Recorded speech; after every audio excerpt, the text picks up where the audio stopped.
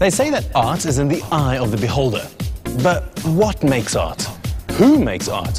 What is art? Well, this is a tech show, so all we're interested in is how has technology shaped art? Well, in this case, the answer is in fact quite literal. Standing in the old fort at Constitution Hill, amongst a myriad of other artworks, sits a number of rather interesting pieces. Nice from far, but even better close up.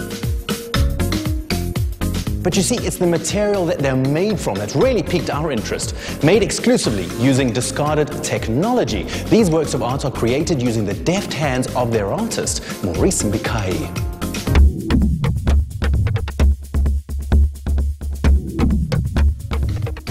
I'm already part of the Yellow Woods project with Chaneta, Bligno.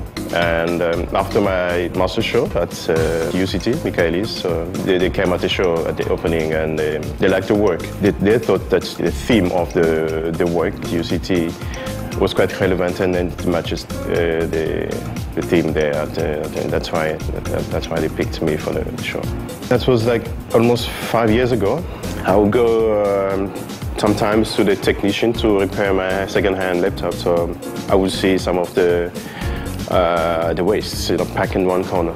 So I was interested in the aesthetic of it, so I just obsessively packed them and then started to have ideas how to use them as artwork. So the kind of technology that I'm using is computer parts, like the computer keys, the mice, and motherboards. I also use cables, USB cables, and that's the main thing that I use. But I also include some of the things that I found interesting. Also the plastics, like you can see some of the work out, like flat plastic cat and laser cat. My next project it's called Scars and Stitches. So I'm also investigate on technology, but in another way, which will obviously incorporate computer parts, but some other materials as well. Kirsty, can you tell us why Maurice was chosen for this exhibition? How he started with us is that he was involved in a program called Creative Block, which is a program developed by Yellow Woods Art, which is supported by Nandos, where over 150 artists submit small blocks of artwork, and the top artists of that initiative are selected for other initiatives. So Maurice, in actual fact, moved on to a lot of other programs, and then he was selected as the top artist in 2011 for a program called the Creative Exchange.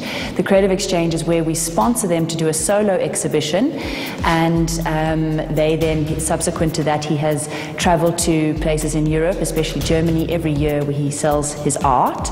And his key signature of his artwork is that he uses found computer parts and incorporates it into his artistic expression.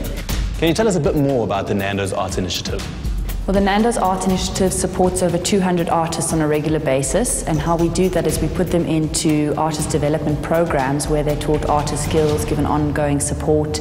They have opportunities to network, and through Janetta and her team, which is Yellow Woods Art Constant Support, their careers are actually elevated.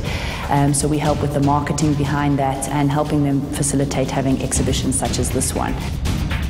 Now, most people just throw their old technology away, whilst Maurice keeps it and recycles it, transforming the old back into something new. I cannot wait to see what he's going to create next.